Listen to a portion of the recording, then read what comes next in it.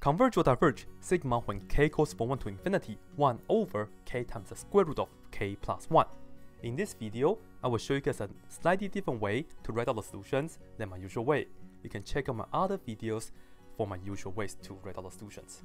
But anyways, before I do anything right here for you guys, comment down below and let me know why am I using blue and yellow today. It shouldn't be that hard, right? Anyways, let's take a look at this.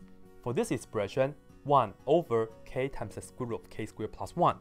First, I'm going to ignore the plus 1 in the square root in the denominator. So, I'm going to look at sigma when k goes from 1 to infinity, and we have the 1 over this k, and then we have just the square root of k squared.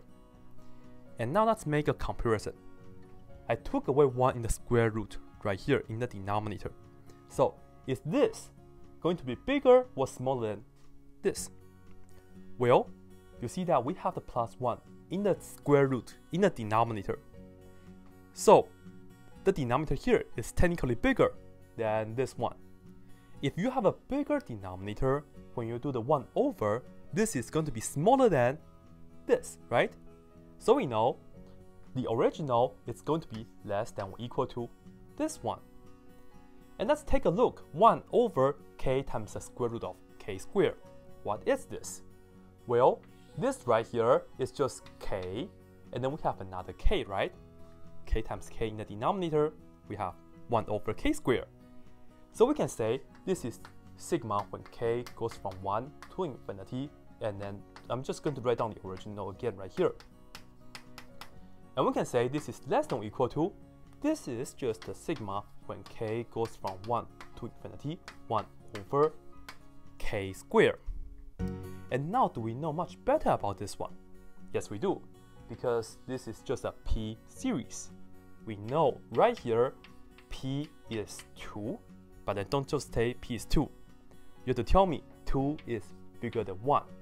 So you know this right here converges by the p series. Well, I just showed you that this right here is less than a convergent. So we can come here and say this right here also converges, right? And this is by inequality. When you show that this is less than a convergent, convergence is like finite. This is smaller than a finite value. It has to be a finite value as well, so it has to converge. Here we can write down the conclusion.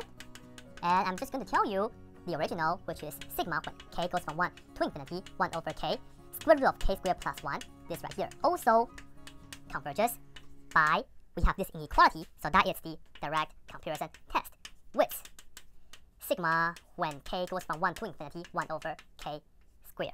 That's it.